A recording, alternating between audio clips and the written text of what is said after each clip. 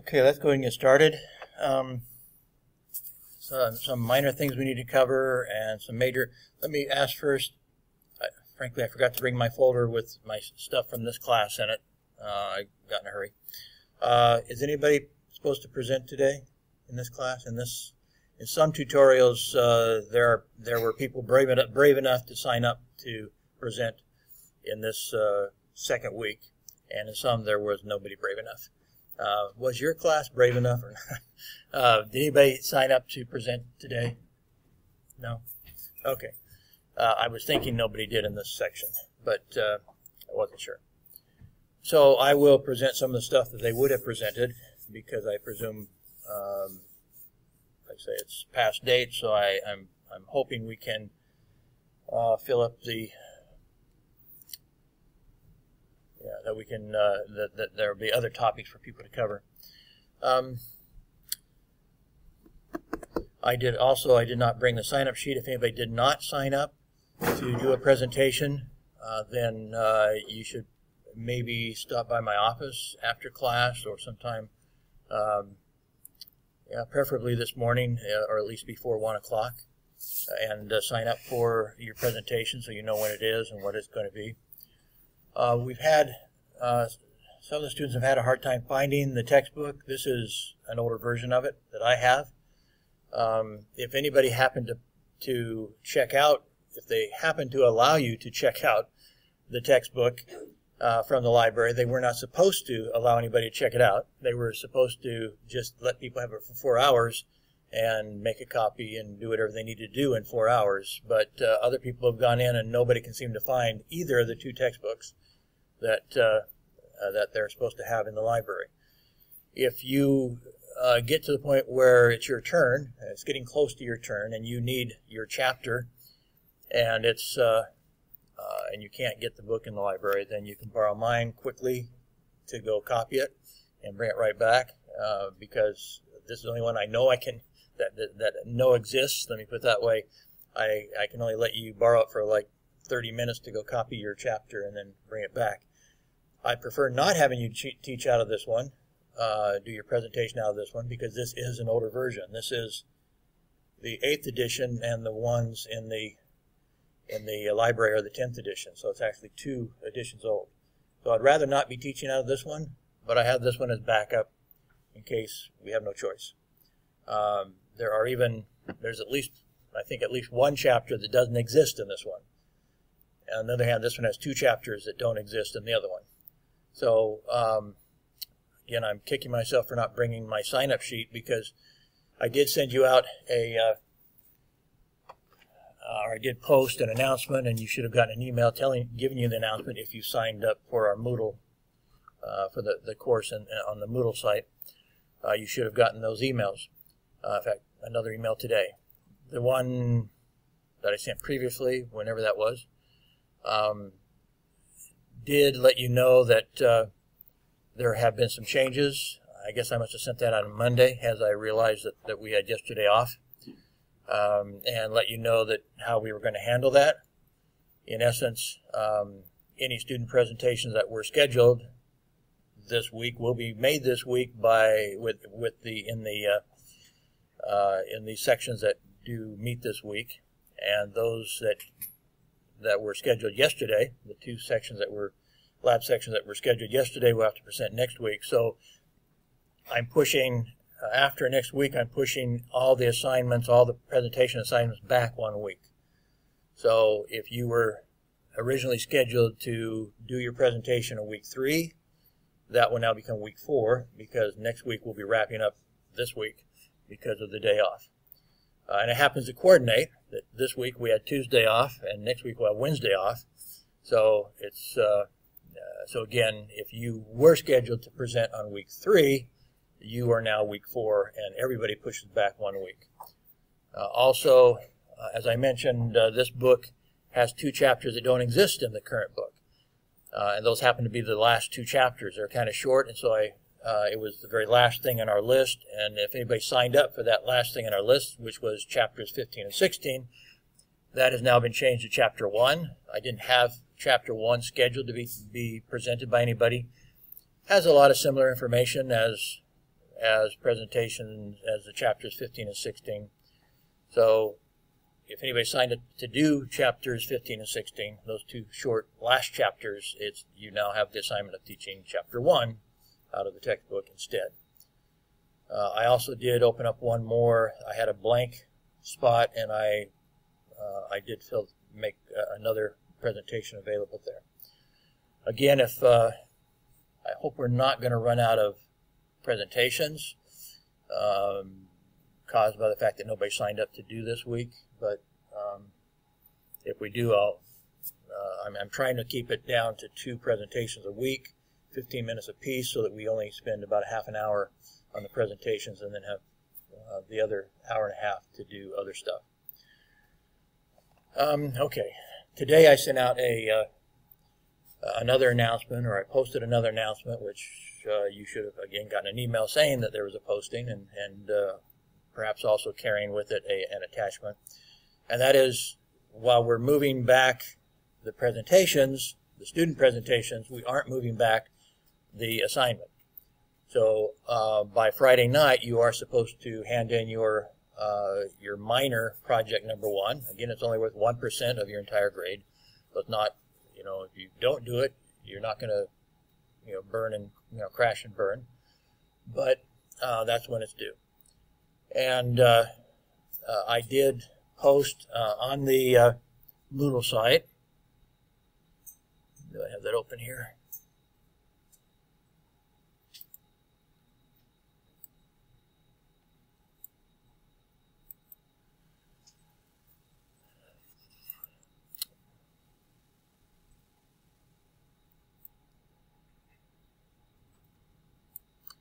So besides the announcements this morning, I also posted a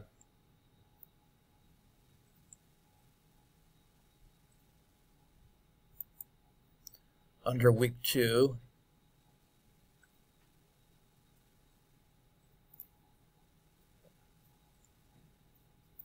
I did post, basically it's the same pages I had in my presentation last week, the instructions and two models of what I'm expecting you to hand in by Friday night. And so but I just took out those slides from last week's PowerPoint and made them into their own document. So you have that to remind you how to do the project, particularly if you weren't in attendance last week. You can quickly look at this minor project 1 instructions and model. It only has 2 examples, and you are to give us, as your assignment, you're to hand in 3 story ideas, but this shows you what sort of information you're supposed to give me with your story idea, with your 3 story ideas. Again, these are to be real story ideas. These will be produced in our publications. They will be posted on our Facebook site. Other people will see your news stories at some point, starting somewhere around midterm. They'll start reading your stories. Your stories, again, should be somewhat timeless. They should not be event-oriented and become dated very quickly, because people may still be reading them 6 months from now. So try to make your stories issue-oriented or people-oriented, like a feature story on somebody. The question was asked, does that mean these are soft stories, soft feature stories? They can be soft feature stories. They can also be soft, I'm not sure soft's the right word. They can be, again, issue-oriented stories are not soft stories. They're just timeless stories. So, for example, we have an election coming up right now in this country, and will there be an impact on students, on this university? For example, the granting of permission for Xiamen University was created by the current administration. If there was a change in administration, would the new administration look upon our university the same? I don't know. We don't know. Nobody really knows. There's all sorts of questions. So you can take a current, you can take an issue and it can become timeless, and that doesn't make it a soft story. In fact, that can be one of the hardest news stories. That can be an investigative story. So just because it's timeless does not make it a feature story and does not make it a soft story.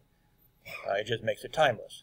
And you're covering issues that nobody else is covering. It still stays news until somebody reads it, unless somebody else writes your story for another publication.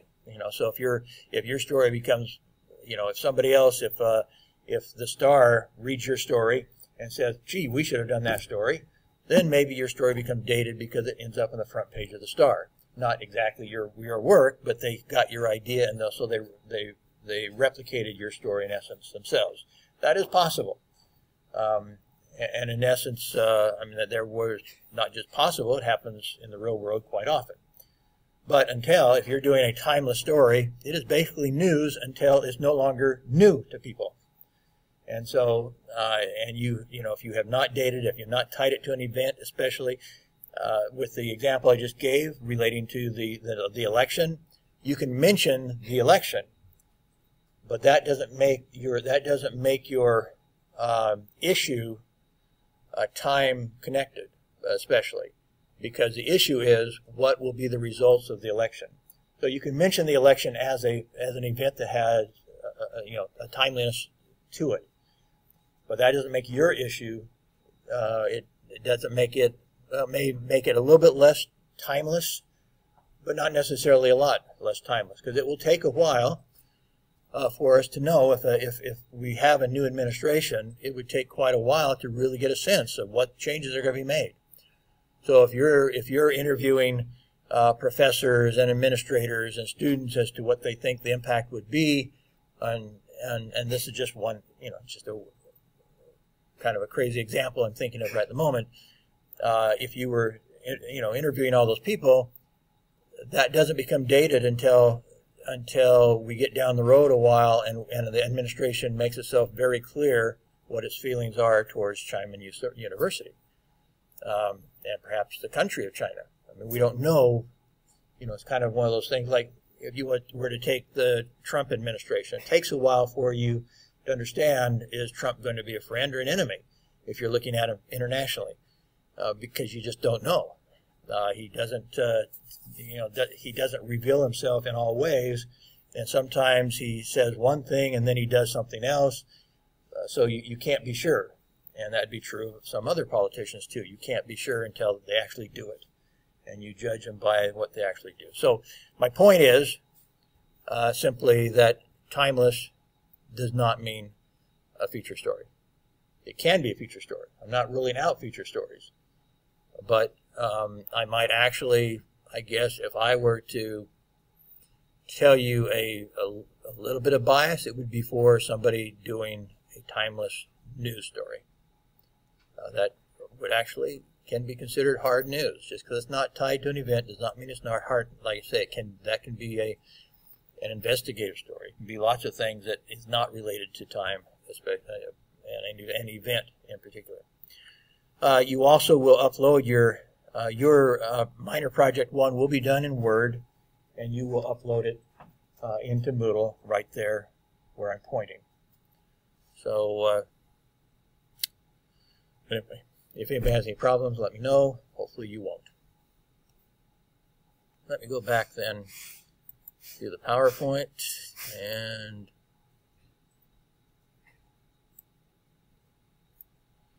there were some things that I did not cover on Monday, at least well enough. I want to go over a little bit today.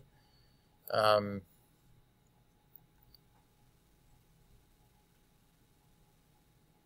guess it wasn't actually in the PowerPoint. It's in the critique sheets.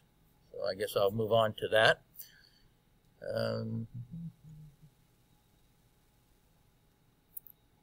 Thought I had them open.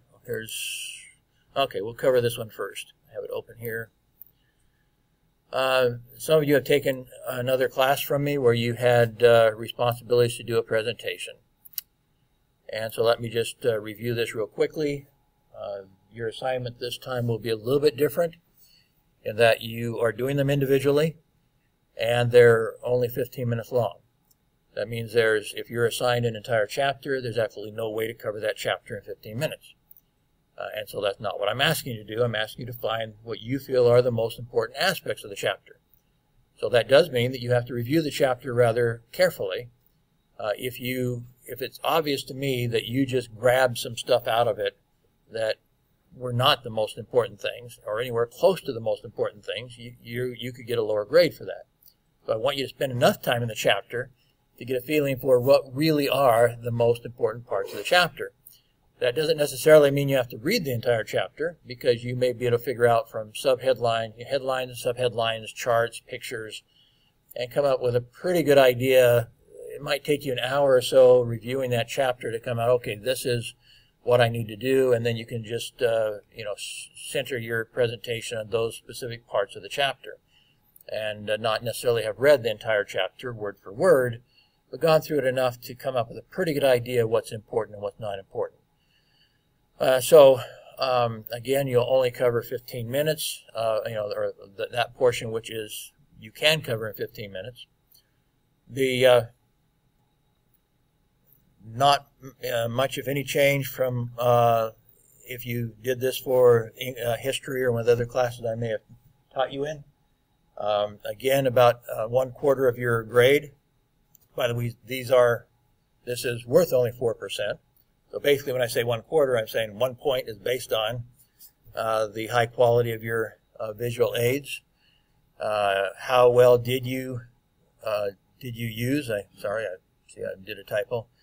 PowerPoint and other visual aids. Were they readable, attractive, not excessively detailed, but adequate to cover the key points, appropriate for the material presented? Remember, slides are to carry key points, not your script. Did your PowerPoint slides force the audience to choose between listening and reading? That cognitive conflict is not a good thing. So, in other words, there are some people who put essentially their entire script on a slide. That is not the purpose of PowerPoint. And I've seen a lot more of that in Asia than I did in America. I think maybe, it was created in America, maybe it was more obvious. I don't know. I haven't seen the amount of overload on slides typically in America that I sometimes see in Asia. Some people, including professors whose presentations I've attended, have way overloaded a slide. What I'm trying to explain in this first aspect of your grade is that if you're putting a whole bunch of text on your slide and somebody's talking, that causes cognitive conflict. There is no way they can read a slide with 200 words on it, or, I'm going to the extreme, but I have seen slides with 200 words on them, and listen at the same time, unless you're absolutely reading from that slide. Then maybe they can follow it that way. But especially if you have a lot of words and it's not exactly what you're saying, that creates cognitive conflict, where you can't pay attention to both. And in fact, it will hurt your paying attention to either, because your mind is trying to figure out, what am I looking at here? What am I going to focus on? What he's saying or what it says on the slide? And so you actually will hurt both your cognition of the slide and your cognition of the spoken word by creating that conflict. Now, so the point of a slide, of a PowerPoint slide, is to only have the main ideas. So you can very quickly glance and understand, okay, he's talking about this point, he's going to talk about this point, he's going to talk about this point, and that doesn't create the conflict. So a slide ideally would have, probably no more than 25 words on it, something like that, and even that could be too much. It depends also on just exactly how they're presented, but that may even be the high end. I try to avoid that. There are times when there might be charts or something where you do leave the whole thing on there, and it is maybe excessive, but it's a table, for example. You have a table and you're showing, so people don't really have to read that closely in the table. They get the idea, okay, this is a table showing the decrease in unemployment over the last 10 years or something. And so you're kind of quickly getting the idea of the chart, and you don't necessarily read every word of it. So, something like that could be more words and not really cause that much conflict. But bottom line is, don't be too wordy on your slides. Those are to be key points, not to be your script. Don't cause that cognitive conflict, or you will be penalized. Second part, high quality of content. Did you cover the topic adequately, giving emphasis to the key points and not giving so much detail that listeners could not digest it all? Was it accurate, complete, coherent, smooth, and relevant to the audience? Did it flow well and link ideas with a unifying theme? So again, this is about contents. Did you choose, this would also be going back to the idea in this case where you're not covering the entire chapter, you're not expected to cover the entire chapter. Did you choose well what you presented? Was it clear? Was it important? And did you, some of these items, the bullet items under it are also important. Did you choose the most important, most interesting information? So that's what I was just saying. Did you then thus eliminate unnecessary and uninteresting information? Did you exhibit graphic illustrations to enhance visual learners' understanding? Did you exemplify concepts with appropriate examples that epitomize that idea? That is one of the problems I see a lot in student presentations is they don't, they give a definition, they don't give an example. And therefore it's very difficult for somebody to understand without an example if the definition itself is a little bit obscure. I think I've taught in other classes, but I'll repeat here. Back, I can still remember a class I took it would have been in 1971 probably, 72 maybe. In other words, a long time ago. I can still remember that class because the teacher, it was an education class, and the teacher taught that for a person to really understand, for you to actually deliver to a student a full comprehension of a concept, you need 4 things. You do need definition. You need to define it for them. But you also have to then illustrate it. Maybe not, illustration can be verbal illustration or graphic illustration, but you need to illustrate it to them, let them help, to the degree possible, help them to see what you're talking about in their mind's eye, if not in their literal eyes. The third one is to compare it. Compare it to other things that are similar to it. And the last one is contrast it. In other words, you're showing what it's different than.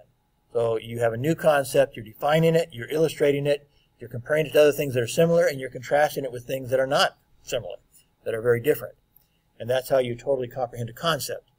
Now, I don't expect that in every concept you teach that you will do all 4 of those things necessarily. But if it's necessary to understand, you should. Or you should do as many of those 4 things as necessary for people to understand what you're talking about. That also means fewer concepts to teach. And that's a good thing. I mean, it's good for you to know that you don't have to teach all the concepts, but it's important for you to understand if it's an important concept, teach it well enough that people understand it. And that would require more of those 4 things, not just a definition. Because when we start getting a new concept, the definition it by itself does not do the job. You need to do more than just the definition. So your contents are important and includes all of those things. The third item then is your delivery. Do you deliver your presentation well? Do you have an interesting introduction? Or I've seen, maybe I've done it. I try not to do it, but I've heard some students especially saying, starting off with something like, well, this is kind of a boring subject, but, they go on from there. Well, if you're already telling people this is boring, guess what? You're not going to excite people to listen to you. So that's the last thing you should do, and hopefully you don't go that far. But try to come up with, as you develop your PowerPoint, it's like writing a news story. You want your whammy up front. You want your hook up front. So when you're right off the bat, you want to grab their attention with something. So if you can do that, I'll be paying attention and I will reward you for it. Even if I don't always do that. Nonetheless, I know that's best practices. Enunciate clearly, use appropriate grammar. I need to be able to understand you. Emphasize the important concepts in a way that makes them memorable. Again, this kind of overlaps with your contents, because if you're going to make it memorable, it may also mean going back to those 4 ideas of how to teach a concept. As you talk, are you giving the definition and giving an illustration and comparing and contrasting when necessary for people to understand? So this is also part of your presentation. So it overlaps between contents and presentations when you start, well, with this one aspect of it. Did you emphasize important concepts? Did you explain concepts clearly? Same thing. Also, did you maintain eye contact? That's very important. Did you speak with more than just your mouth? In other words, your body language, whether it be hand gestures, but definitely eye contact. Are you, if you're maintaining eye contact, it is difficult in this room. I mean, right now, I see most people are not looking at me, so it's hard for me to maintain eye contact if people aren't looking at me, obviously. But nonetheless, I will be rewarding you for trying to maintain eye contact, even if nobody's looking at you. That's a them problem, not your problem. It still makes for a better video, if nothing else. And I will, be video recording you probably. I may or may not put it up. I'm not putting up all the. I'm not putting all of the tutorial videos on Moodle. I'm typically choosing the best one. So last week you only noticed that I put up one tutorial. I thought adequately covered the content of our tutorial. I did not post 4 of them. That would take a lot of space and take a lot of time, and I don't think it's necessary. So where possible, I'm just going to post one video of a tutorial that I think is covering things. So, for example, where there is no student presentation today in this class, this may not be the one I post.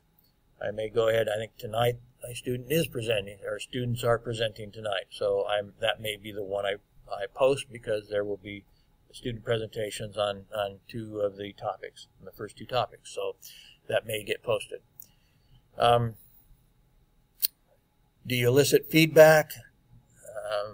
That can be done in an overt way or not so overtly, but nonetheless your eye contact is part of that. But are you eliciting feedback? Where you only have 15 minutes, you don't necessarily need, I would back off on that. I wouldn't grade that real hard, because that would then diminish your ability to cover the subject. So, but at the end, we'll cover that in a second, you are supposed to create some questions, and that is inviting feedback. And so that's part of the last point.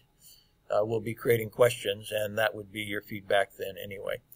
Again, elaborate in verbal and nonverbal ways. Energize, try to keep up your energy, your enthusiasm. Again, that helps keep people in tune. And ideally end with something memorable that they, well, by definition, if it's memorable, that they will remember, obviously. So try to kind of wrap it up in a way that they'll remember. Then in the last part, did the presentation start on time? Were your presenters ready and prepared? Did they keep the presentation within a specified reasonable time limit? Did the presenters provide me with, again, note, provide me with a digital and printed copy of their slides before the presentation? In other words, I don't want to have to go looking for you later to find your digital version if I choose to put it up on the internet. That I might put everybody's digital version or their PowerPoint up on the internet, because that doesn't take very long. So I could put all the digital versions on the internet. But meanwhile, I would like a printed copy just for my grading purposes, so I can kind of follow along and take notes on. And it does not have to. I know in some of the other classes, people gave me full slides. I don't want full slides. I want it in, like 6 per page or something, and that's adequate for me to take notes on. So don't print out your whole presentation for me, 1 slide per page. 6 per page is fine, but I want something to write notes on. So you are to give me a printed copy before you start, and I should, at least by the time I get back to my office, I should see that digital version, because I'll be uploading. As soon as I get done with this class, I start processing my video, I start uploading stuff to the internet. I don't want to have to come looking for you. So to get a good grade, you should be sending me your PowerPoint, digital version of your PowerPoint ahead of time, and handing me a printed copy of the 6 per page slides.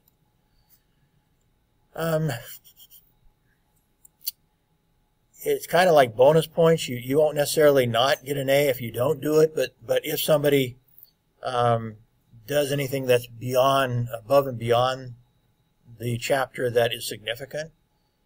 For example, if they've updated, if the chapter is a little bit outdated and they find a way to update it, I would take note of that and reward them for it. If it's this book is made in America, if somebody found that it was valuable to localize it, give us some local information, I would reward them for that. If all the examples you have in the book are from the West, or the other book we have for design is from Europe, if you were doing a presentation on newspaper design, if you took examples out of the Star or other local newspapers, that would be localizing it.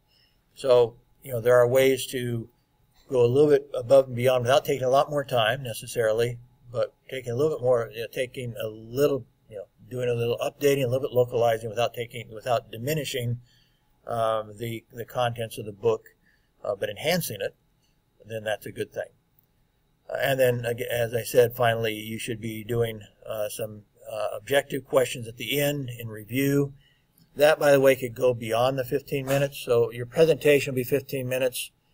You should be starting on your questions by the end of the 15 minutes, but because that might elicit discussion, I'm not going to count that the entire discussion of the questions as part of your 15 minutes. So you could go a little bit beyond, maybe 20 minutes if you're counting your questions and review of the questions with the students, but not any longer than that. So the review of the questions is beyond the 15 minutes.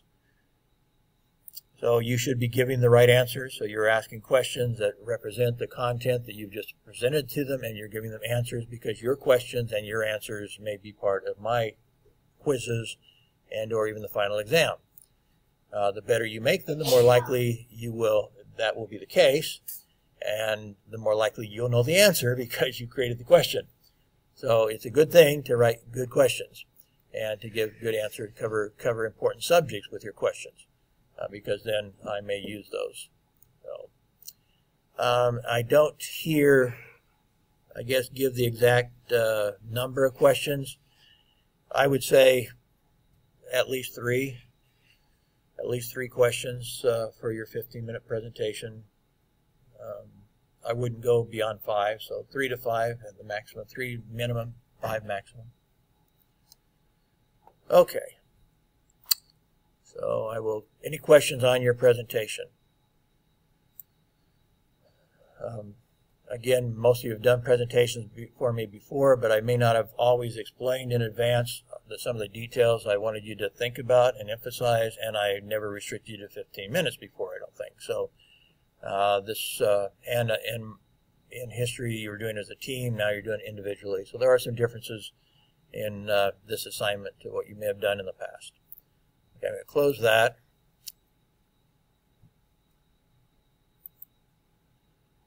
And I want to review again in a little more depth your news writing assignment, since that's your first major assignment coming up. And I did just very quickly go over it the other day. I'm going to move my picture out of the way again.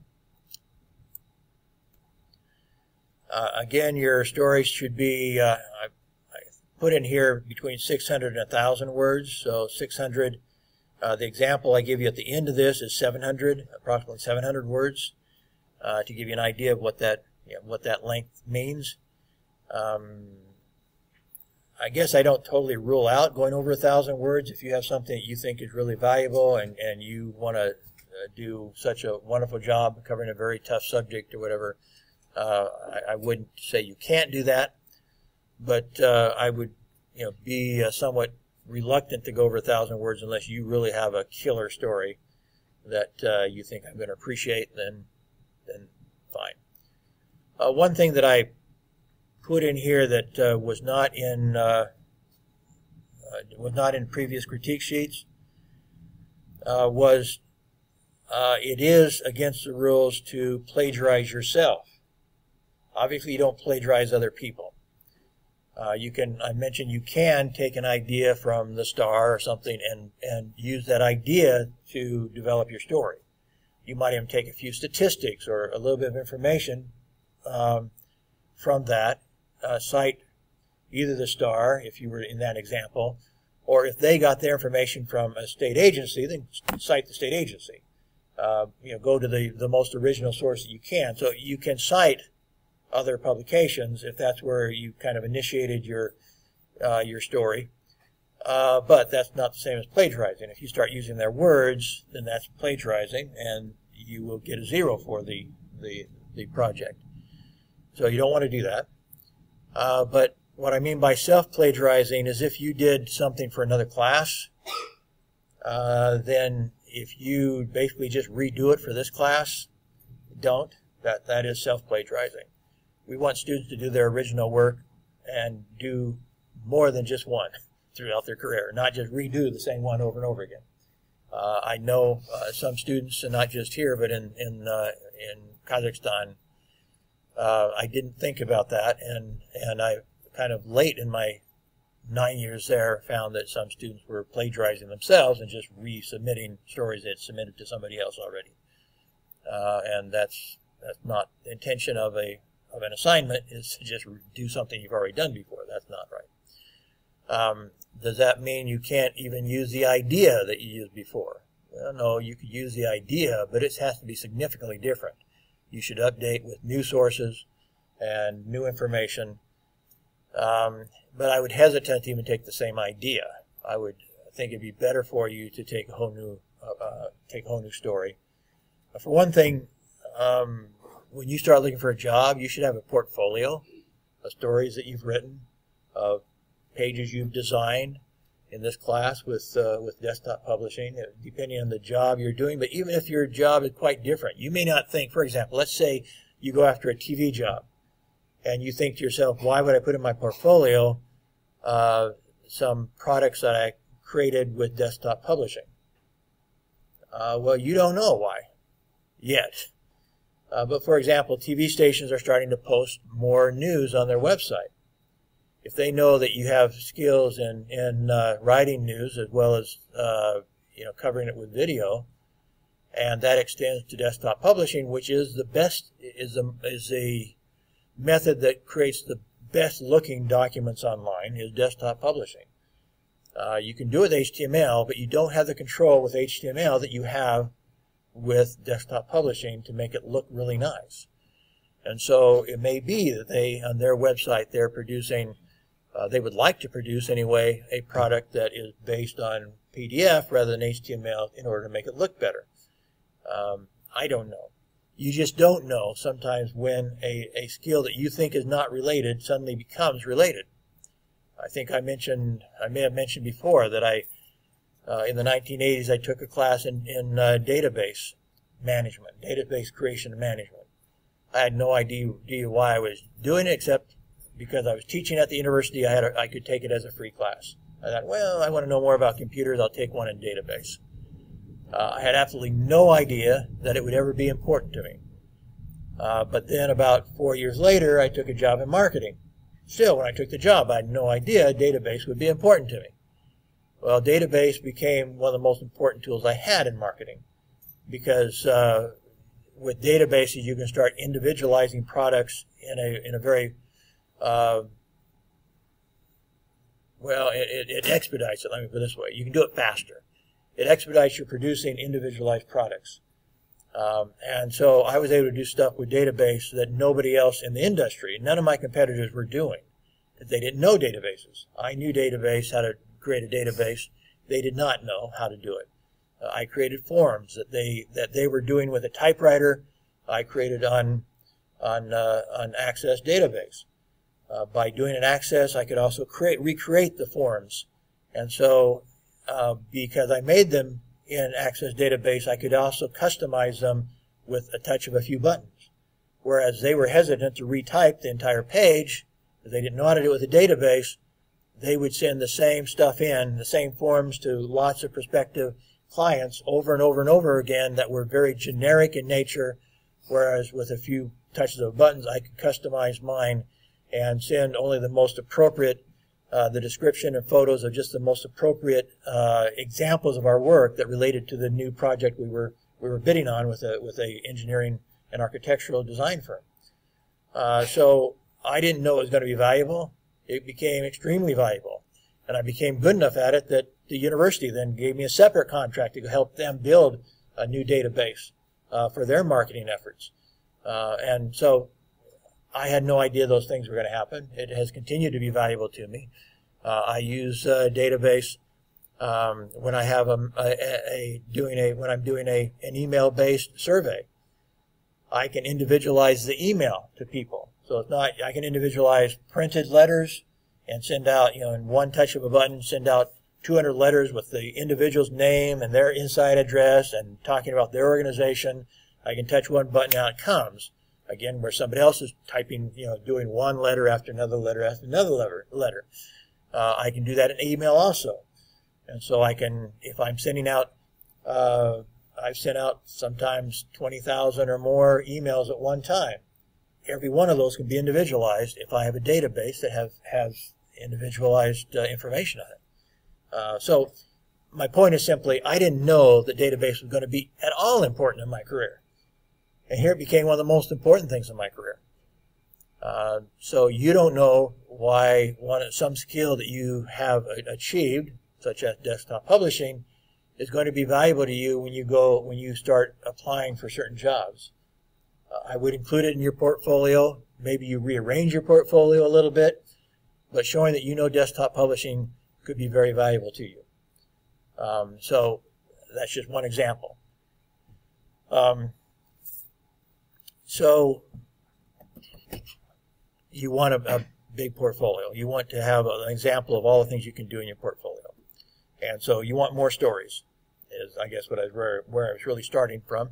You don't want to redo the same story time after time, even though it may help you kind of cheat and make it easier for you to get a good grade. It's not good for you if you're preparing to be a professional. If you want to be an amateur all your life, go ahead. But it said one professor taught you have to write 1 million words before you become a good writer. I don't think there's any law that says you have to write 1 million words before you become a good writer. But you have to write a lot to become a good writer.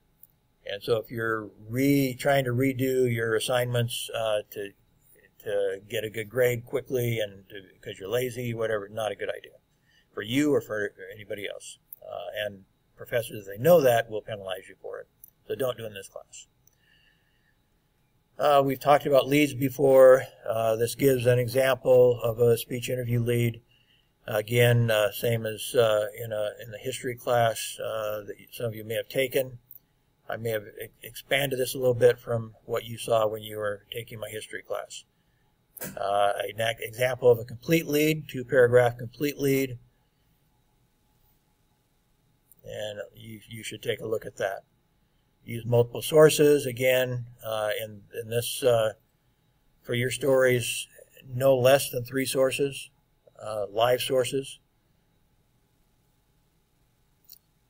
You want to attribute essentially every paragraph, and this one talks about how to refer to people the first time by a full name, as in this example, Professor Ken Harvey. And after that is just Harvey said. So just last name. After that by AP style. Again, individual newspapers may want you to put the courtesy title in front of it, but the exact AP style is no. By the way, I did notice I gave you a digital version of the 2005, and I just noticed somebody else did order AP style books for the library, so there's like 5 copies or so of the 2000. I think it's 2015. It's a fairly updated one. So if you want to see if you're presenting or just want to see and experience the full AP style book, there are multiple copies in the library. I'm not going to reiterate some of the stuff I've talked about before. Be very careful. A lot of people in other classes have been dinged by not keeping this E, number 2E here. Be specific about what was said. Don't write the speaker spoke about freedom in America. Instead, be specific and write something like, the speaker says competition of ideas is the key to maintaining freedom in America. In other words, tell us what what they said, not what they talked about. You can particularly catch, if you ever use the word about, ask yourself whether you just committed this error. Because it's pretty hard to use the word about without being so general that you're not really telling us specifics. So just look for that word. That's not the only way you can have an empty sentence in news, but it is a primary way when you start talking about what somebody said or about particularly what they said. They talked about something. That is empty. There's nothing there of value, hardly at all. Maybe in some cases it's important to that you don't have time to cover everything, but you feel like you should let the reader know a little bit more what was spoken about. But ask yourself whether that has any news value at all, and very frequently has none. So avoid talking, quotes that indirect quotes that say what people talk about and not give specifics.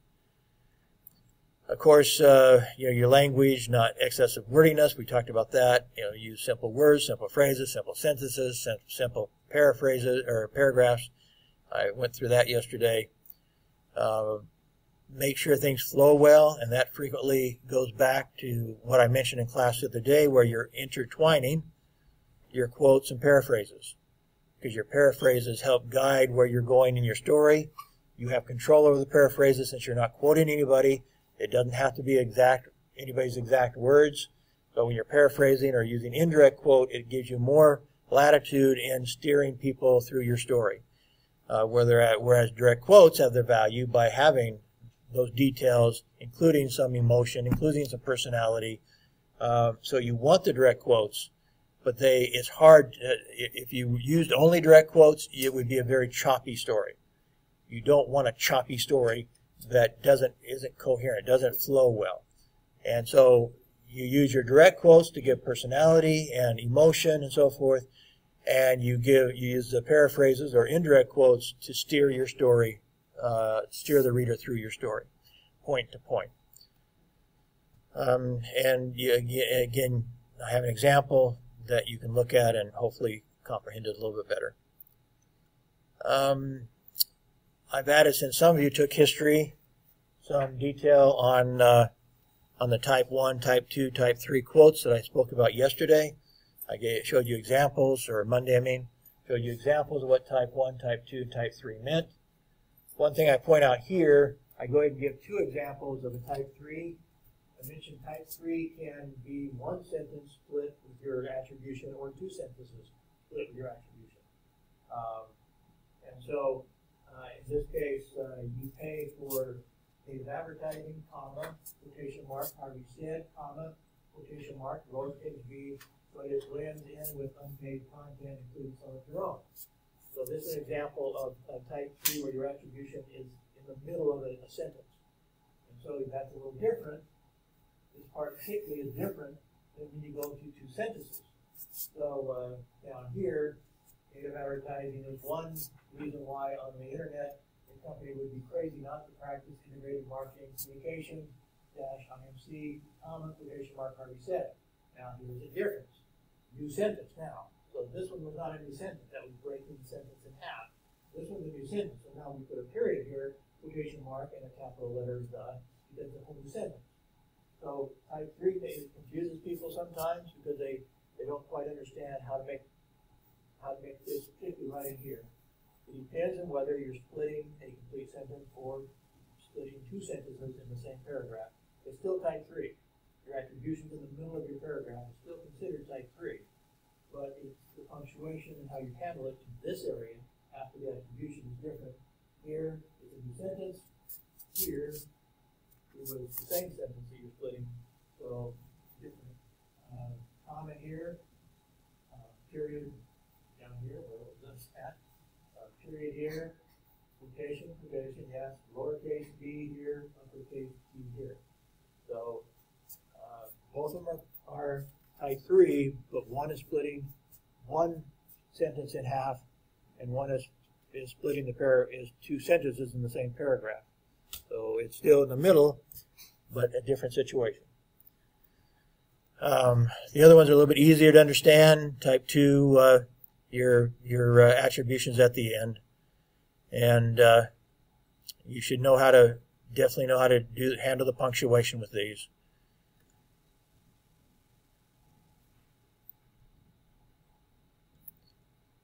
Content, I may have changed a little bit here. I mentioned plagiarism here, including self-plagiarism. So I added that. Quality of information. Again, don't just throw in the first 5 quotes you can find. Emphasize interesting stuff in the story. Interesting, accurate, and credible. Or is it interesting, accurate, and credible throughout? So that's part of what I'm looking at. It's 30% of the grade is still content. It's not, I think in the history class I made that 50%, but now it's 30%. It is still important. It's the most important, I'm still saying. But your lead was 20% now. Your attribution is 20% now. Your language is 20% now. And so that leaves 30% for content, and then still the formatting, inverted pyramid if it's appropriate, short paragraphs, that is worth 10%. So you should review that. I took the example that I've been using in history, most recently anyway. This, as I mentioned, is a story that I somewhat fabricated. Obviously, I don't want you fabricating your story, but this was only for illustration purposes only. Anyway, understand that. You're telling the truth. I'm making some stuff up here. So your lead, your complete lead with the green, your bridge with the blue, and then into the body of your story. Within that, again, look at how I've made it flow. So just kind of going through it real quick. So the lead is typically not a direct quote. That's very rare. Making it a direct quote, typically an indirect quote if it's a speech interview. Marketing and PR in the 21st century are undergoing dramatic changes, says David W. Guth, an American public relations expert visiting Malaysia. In this case, I did make it time related, so this is not the timeless sort of story necessarily. I could have rewritten this a little bit and made it timeless pretty easily, but I went in and left the time element in. Guth was the keynote speaker, gives the rest of the 5 W's in paragraph 2, then transitions using a direct quote that reflects the indirect quote that I used in the lead. With the development of databases and the ability to capture data off the internet, PR and marketing are becoming more individualized. They can hardly be called mass marketing or mass communications anymore, said Guth. So this was very vague, undergoing dramatic changes, said Guth. Down here is more specific in the direct quote, gives some personality, but also gives detail that weren't included in the lead. But it still brings us back to the same point. How did it change dramatically? And then start going through the story. It mentions some other people. We're at the conference. Again, this is an example of what they talked about, but this gives specifics. So instead of saying they talked about integrated marketing communication, for example, they explained that integrated marketing communications, IMC, and other forms of consumer-focused marketing are uprooting the notion of mass marketing by helping organizations customize their messages to target groups and directly communicate with individuals over the internet and with other forms of modern communication. So that is a paragraph that an amateur might very well make an about sentence. It's not an about. It doesn't have to be an about sentence. You can start giving some detail. And then direct quote, in the 21st century, marketing means building relationships with individual consumers, and that's good news for public relations, said Enya. There are some secrets, Yao said, on how to conduct a winning IMC campaign to target individuals rather than mass audiences. These include, but you can use some bullet items if it's but your bullet items should be informative. And they should stand alone. You should not use bullet items that are so vague that you don't understand that they give no news either. So in this case, these are complete sentences. Focus on individual consumers, for example. So each of these is a complete sentence that does give newsworthy information. So if you're going to use bullets, make sure they're newsworthy bullets. Don't just again, bullets can sometimes be used in an about way, in a way that they tell you what he spoke about and gives you no information worth telling us. So you need to make sure your bullets are not about sentences themselves, but they're giving us details that are of value in our story. And I would say in a news story, I would very rarely use more than one set of bullets. Avoid that. If you use more than one, I'm going to be looking real closely at it to see if I think it is worthwhile, or whether you're just being lazy. So again, another indirect quote. Harvey said that inbound marketing tactics such as offering free games, webinars, and ebooks get people to share their personal information through a registration process. Quote, with the increasing focus on building two-way win-win relationships with important publics, modern marketing tools pretty much dictate the use of an integrated marketing approach, Harvey said, and what used to be considered public relations has now become central to the entire marketing process. Anyway, you've noticed that I'm going back and forth, not exactly indirect quote, direct quote, indirect quote, direct quote, but pretty close, trying to demonstrate how you weave back and forth to guide your story, and then use direct quotes to give again that personality and expression and emotion in some cases to make it more interesting. So anyway, so this was, as I said, and then at the bottom, I've added to it for the purpose of this class that I want you to give me your sources. So go ahead and give the name, their phone number, their email address. So if I choose to check up, if I think for some reason I'm not so sure this is a true story, I can check up on you. And if you have photos, include a caption. For any photo that needs a caption, include the caption. You need the name of the photo if you're giving us more than one photo, and so link the caption with the name of the photo. I mentioned mine, trying to expedite this rather quickly. I'm presenting that I had a lot of photos of speakers, and so just name line, that is just their name will be under some of the photos, that are mostly head and shoulders sort of thing, with the expression, but head and shoulders. And then I had one picture that I thought could go to the top of the page, and I went ahead and gave a caption for that. Again, one thing I kind of skipped over up here was I added also E underneath content. Did you provide photos and or other graphics to help illustrate and promote your story? I talked about that in Monday. That's very, very important to have some graphics, photographs, or other types of graphics with your story. Without it, it becomes quite challenging to design a good page. And so everybody's responsible for bringing some kind of photographic content with their story, so that it can be used effectively in a news page. If you don't have good graphics, that, as I said, as a designer, as you start designing a page and you get somebody's story that they didn't have any graphics with, you're going to be upset with them. You're going to be talking to them later. Where's my graphics? Because that will inhibit how nicely you can design that page.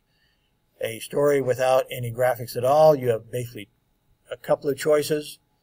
One is make sure that in your design that becomes a one column story with some graphics next to it in a different story. So you can make it a one column story and diminish its position on the page. The other thing you can do is you can create a graphic, and oftentimes this is a pull-out quote.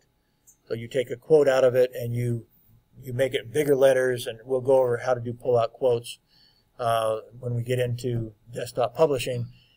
But even on the fly, you can create a graphic, but it's not a photograph. You can even put it in a box, a shadow box, and colorize it. You can do some stuff graphically without having a photograph, but you don't want to have too many stories like that. Let me put it that way. You want very few stories where the only graphic is one you created with a pull-out quote or something. Okay, so we've covered that. Any questions on your stories? That will be coming up, I think, in 2 weeks. You're supposed to, I think it's week 4, you're supposed to hand in your story. Well, not next week, but in week 4. Pretty sure that's what I have in the current syllabus. We can double check. The syllabus is still not totally done because I'm trying to put enough detail so that you can really follow it. So let's go back in here and look at the current syllabus. And I think we'll see that in week 4, your stories due. So week 4, major project 1 due to be completed by Monday. So I give you the weekend to work on it in case you need it. But so it's basically, actually it's due the first day of week 5 in essence. And by Monday morning in week 5, your story is to be done. So you have, this week you're to hand in your minor project, which is 3 story ideas. Next week we will talk a little bit more about what your contents may be in your actual story, and then in week 4 you need to finish that story, so you need to be working on it. And obviously it's nice if you can start working on it before the last week, like immediately. Start rounding up your sources, start interviewing, and so forth as quickly as you can. So, again, any questions on your major project 1? Again, that'll be 9 points, 9 percentage points from your 100 points for our class. It'll be almost 1/10 of your grade. There are 3 other major projects also worth 9, so altogether they're worth 36% of your grade. Your final exam is worth 50. So between your final exam of 50, that's worth 50% of your grade. Again, I didn't control that. Somebody else dictated that in creating the syllabus. That was accepted. That was sent to the Ministry of Education, which so makes it written in stone, basically. So other than your 50% final exam and your 36% 4 major projects, obviously that only leaves 14% for everything else. Your presentations, your minor projects, your quizzes, all of that is only worth 14% of your overall grade. So do well with your major projects.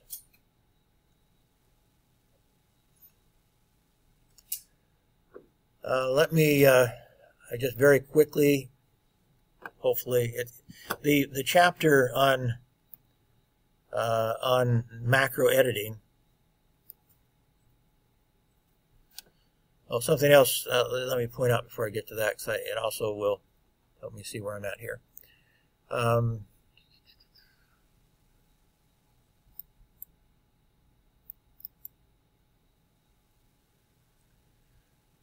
Something else that I sent you in the previous announcement, and if you weren't signed up yet, you would not have gotten it. Did I put it elsewhere?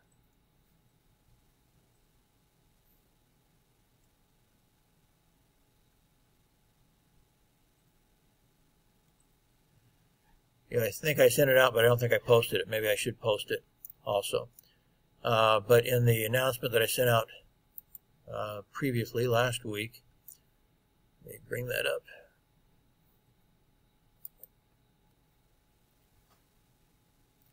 You also received a, well, let me see, maybe this isn't, yeah it is.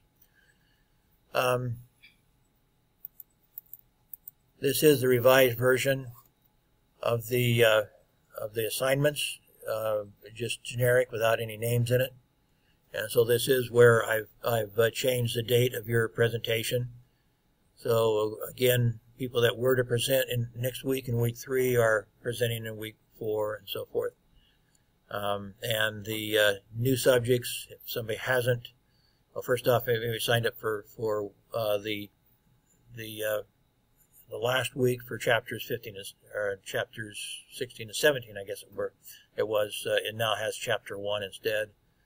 I made that decision arbitrarily just because it's kind of similar, fairly easy content for whoever was, and it's still in the same place last week. So not knowing exactly your incentive for signing up for that last one, I don't think this would be contrary to your motivation. And I did add one more in here. Oh, editing for style, spelling, and tightening was not on the list before, and so nobody signed up for it yet because it has not. I forgot to bring the list to pass around. So you have that. What I was looking at then, making sure I didn't. Okay. Anyway, so I want to talk shortly here. I talked yesterday about reporting, news reporting, or not news reporting. I did not cover that. I will cover that next week regardless, 2 and 3. I'll cover the techniques for news reporting next week. Even though you're starting news reporting now, that'll be a next week's subject. So this week I'm going to very quickly go through macro editing for the big picture. It's also sometimes called holistic editing, and so I'm going to review that real quick, since nobody in this class is doing it.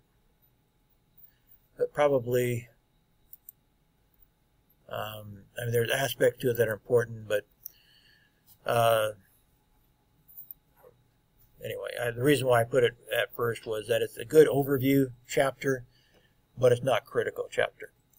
When we talk about holistic editing, we're talking about it involves recognition that at one time of all the various patterns a particular story fits and how it might differ from what's typical, to look out for creative variations that introduce intelligence, fresh approaches, and so forth. Holistic editing is the sort of editing in part that I mentioned content editors do. Content editors, such as the Metro editor, who's overseeing the work of the reporters, has to look at this from a very holistic way, including graphics, by the way. I mentioned graphics for your stories. The Metro editor and other content editors have to be thinking about graphics as well as the story itself. They're looking at all the sources. What sources did you use? What questions did you ask? So when we talk about holistic editing, there is some concern about flow and spelling and grammar and so forth, but their primary responsibility is to look beyond the spelling and grammar and looking at the overall impact of the story. Is this story a valuable story? Is it newsworthy? Did you cover it well? Did you ask the right people the right questions, and so forth? So they're looking at it in a broader sense. So stories have the same basic components, and no matter what their subject is. One thing that this does point out in this chapter, kind of reviews all the sorts of stories that a Metro editor especially might be looking at. Before I get to that though, basically as a holistic and doing holistic editing, you're first off reading the pull this down a little bit. You're going to read the entire text. You want to read it in a way that without editing. I find that very difficult to do as an editor. If I am going through a story, I try to go through it fairly quickly, but it's very hard for me not to stop and make corrections sometimes. But nonetheless, that's the idea. That's the general policy. Is if you're a holistic editor, a content editor, you're first off reading to get the overall perspective of this story. What's this story really contain? Is it newsworthy? Is it credible? Is it, does it include everything I need included in it as the content editor? I'll bring my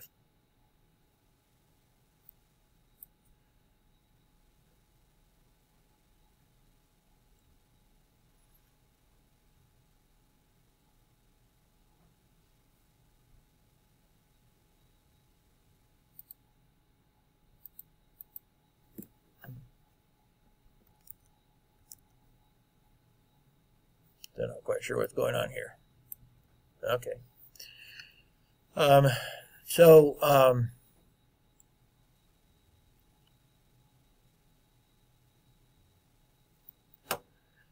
Then you start going through it more carefully, like such as we call it using your fine-tooth comb to go through it. And you're now looking for typos, you're looking for punctuation problems and grammar problems. Again, if you're the Metro editor, that may not be your primary concern either. Let me say that not all organizations are organized. They don't have a big enough staff to do it the way I described it before, to have content editors and separate copy editors. One of the reasons why I like being the editor and publisher of a weekly newspaper instead of a daily newspaper is that I can do more things. I can do a lot of the writing.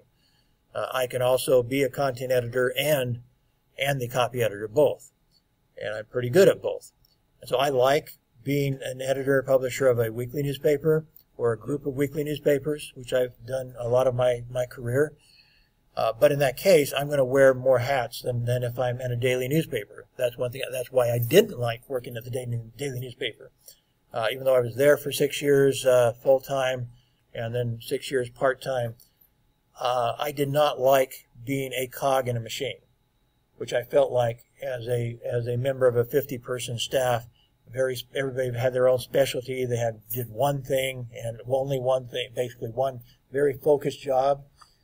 And I didn't like doing that. I like more freedom, like doing more stuff.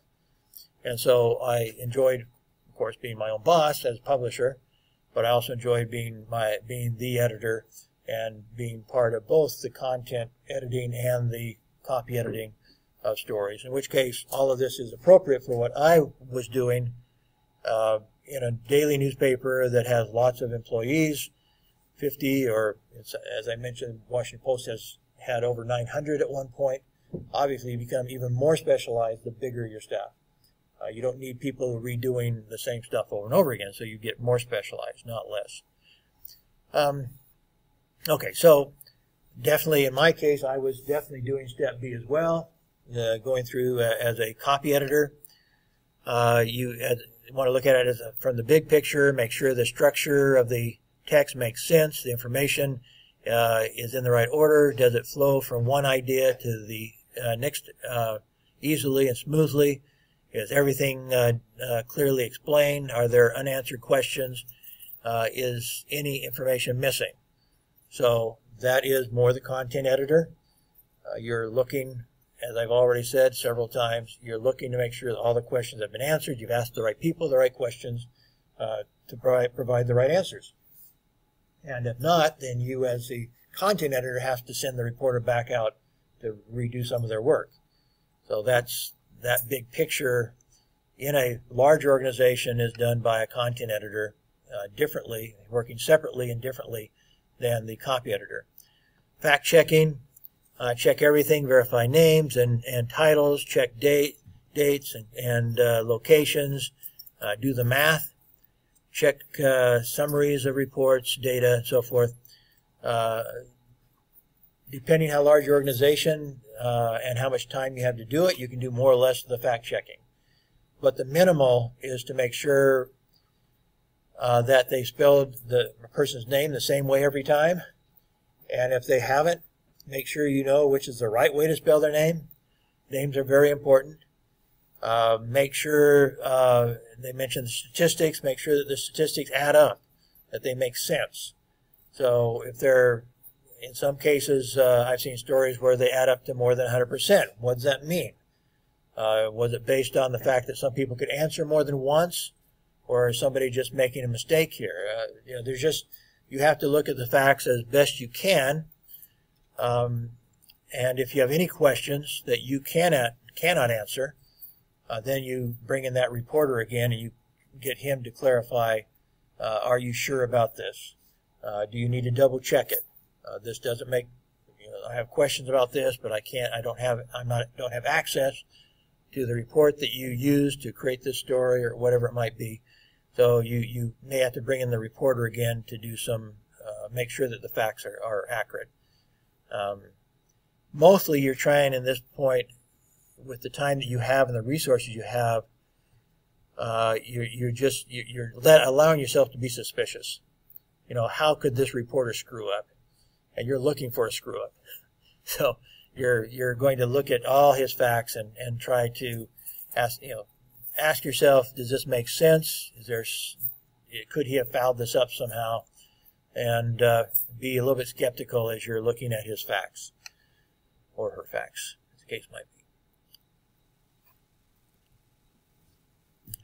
be. Then step E is to revise. Again, as I mentioned the other day, you own the article once you receive it, especially the copy edit, the copy desk. It is true of the content editor if he chooses to own it. As I said, the content editor has the option of handing it back to the reporter and telling him to redo some stuff. So it is possible that, again, an editor might not do all the revision himself. He may ask the reporter to do some revision. Once it gets to the copy desk, it's presumed, again, in a larger organization, that the content editor has done this stuff. They've gone over the contents enough that they're mostly now worrying about spelling and grammar and flow, and then laying out the page, writing a headline. That sort of stuff is the function of the copy editor. So in a large organization, some of these steps are taken by more than one person. And in the revision, at this point, most of the revisions should have already been done by the content editor and or the reporter himself, but there are cases where the copy editor feels obliged to do some rewriting. Maybe the lead, maybe the bridge, maybe that the person's trying to do a conclusion and you don't like that.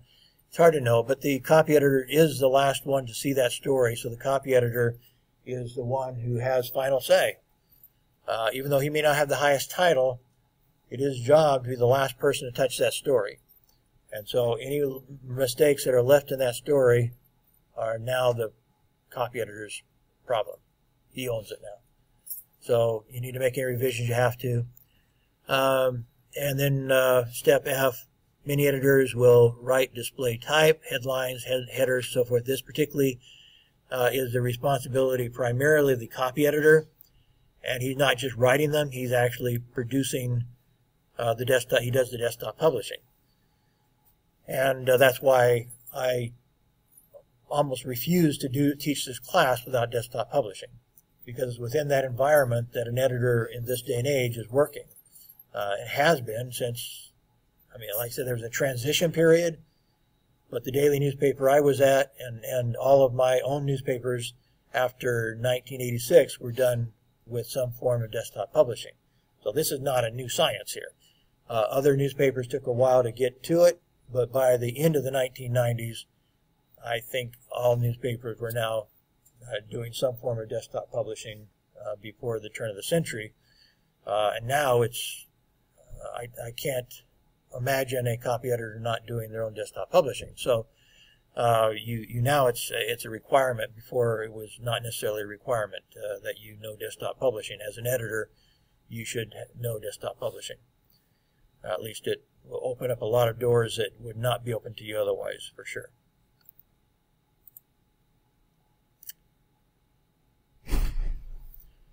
This kind of goes through very quickly all the different types of stories. Yes, you can. There are historical or personality profiles, things like that, chronological narratives.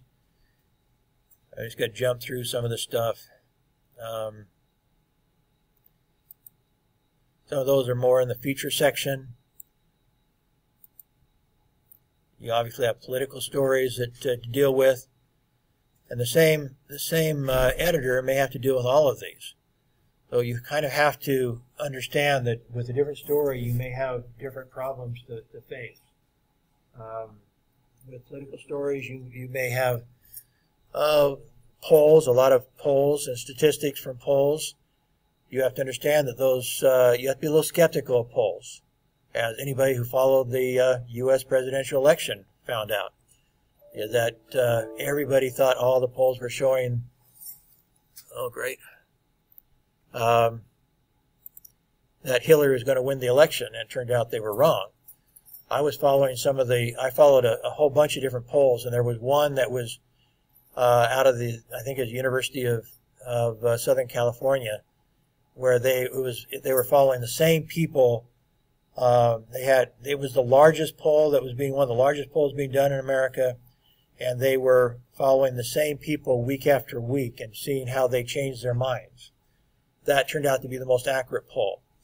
A lot of the polls were based on just a couple hundred people that were supposedly randomly selected, but once you get the number lower, if you're not talking about a couple thousand, or I think this one may have even been the one from USC was perhaps even 4,000. I don't remember, 4,000 or 5,000. Once you get below 1,000, you start having question marks, and you get to 200, even bigger question marks. And a lot of the polls that were being pushed by the major media in America were small numbers, and they were prone to more possible errors. And so I was following that very carefully and very curious to see, because this